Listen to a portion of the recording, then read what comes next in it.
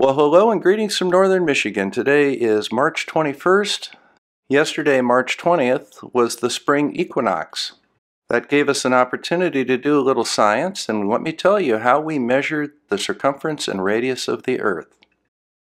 I used the method of Eratosthenes, who was a Greek mathematician living in Egypt about 200 years BCE. Eratosthenes lived most of his childhood in what is now the city of Aswan in Egypt. Aswan is located on the Tropic of Cancer, and on June 21st every year, the sun shone directly down a deep well in that city. That is because on the summer solstice, June 21st, the sun is directly overhead at the Tropic of Cancer. Eratosthenes reasoned that if he could calculate the angle of a shadow cast in Alexandria, some 500 miles away, he could calculate the circumference of the Earth. Now, every year after the Nile floods, the government would hire distance walkers who were professionals that were set to pace out distances to survey the new land. Now, with that, Eratosthenes was able to get an accurate distance of 500 miles between Aswan and Alexandria.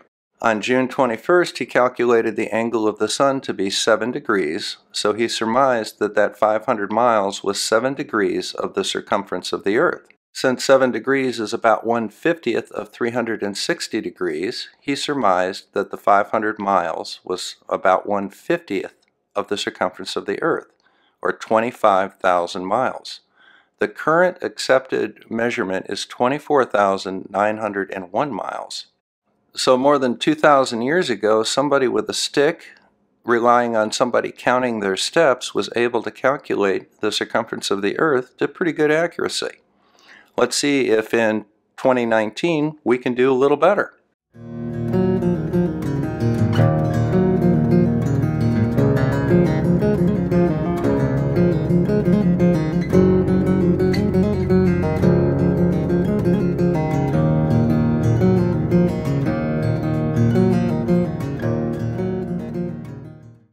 Now let's take a moment and see an animation about what the spring equinox actually represents.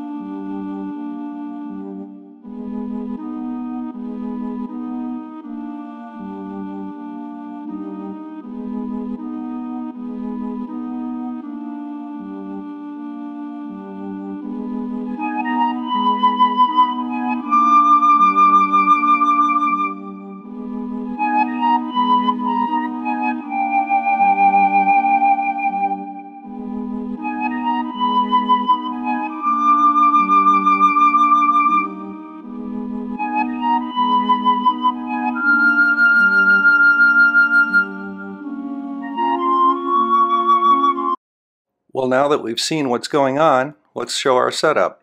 Now what I've got here is a builder's square, which is 7 inches on a corner. I've got a pocket level, and I have a paint stick. Now I've put some reference marks to make sure that I put the builder's square on properly when I actually do the measurement, because I won't have long to do it. The equinox today is at 1:42 p.m. and 6 seconds. I have an Apple Watch using internet time, and I'm going to try and hit it exactly, or at least as close as I can get it. The pocket level is there because it's important to have that stick as level as possible. So let's go outside at the equinox and get it done.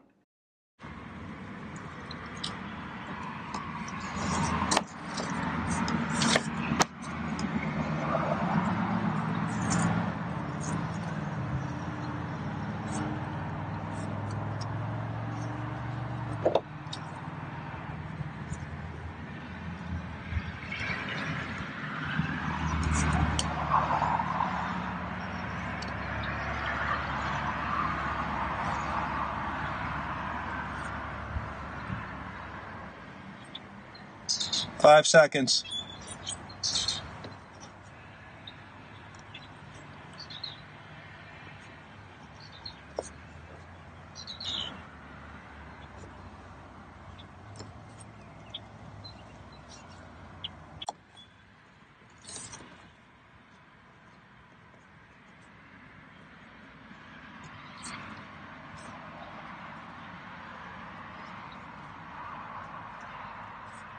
Okay.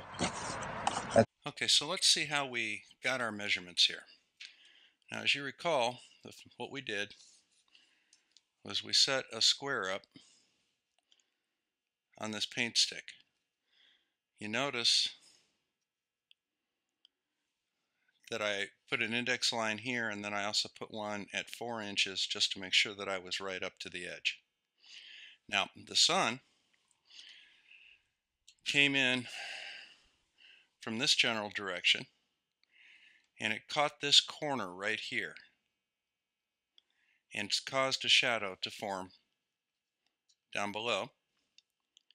And you see the marks of that shadow right here and here. Now notice that the actual distance was from this lip right here, and as you can see, we have a mark. So what we're going to do is we're going to go ahead and measure that from that mark to here, and you see it comes to 7¼ inches. So that's how long the shadow was. Well, now the question becomes, how long was this? And we do the same thing. And as you can see, it's slightly less than 7¼ It's actually 7 3/16. So we then convert that to decimal, and those are the numbers that we use in the triangle calculator. Now we'll use those numbers and do a little math. We know that the tangent of angle B is the length of the shadow over the length of the stick.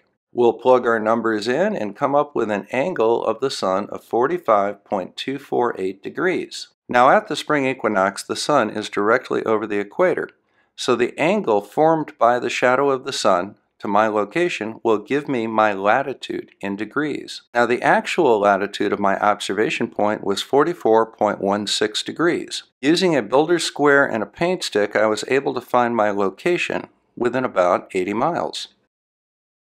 Now a friend of mine, Harry, in Tennessee, did the exact same observation at the same time. Here is one of his setups. It's a 24-inch stick. And here is the shadow that he measured at the equinox. Now, at the same location, which was about 35 degrees north latitude, he also had a 73-inch stick. And here he is measuring the shadow from that.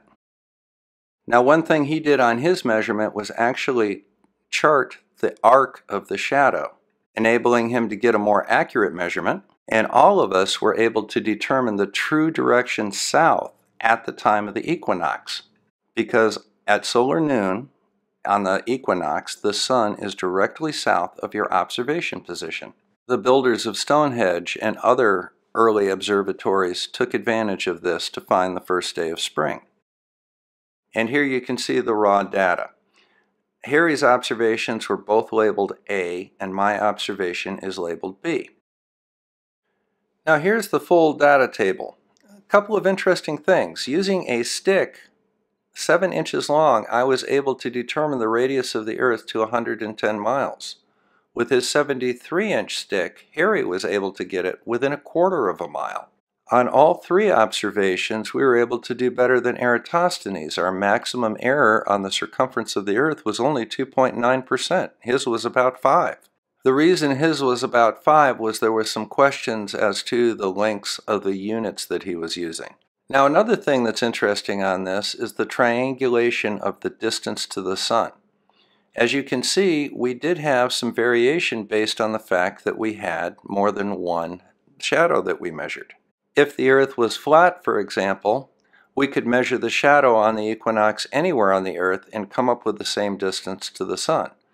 By using more than one location, we were able to prove that this is not possible because the Earth is a globe. By using several different sites, we were able to accurately calculate the circumference and the radius of that spherical globe.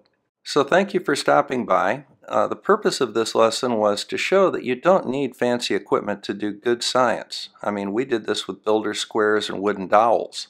So if you have a chance during the equinoxes, why don't you go ahead and get a stick and a piece of cardboard and a level and go out with your kids and measure the circumference of the Earth. And while you're at it, have some pie on March 14th. This is Bob the Science Guy signing out from Northern Michigan. Thank you for stopping by, and we'll see you soon.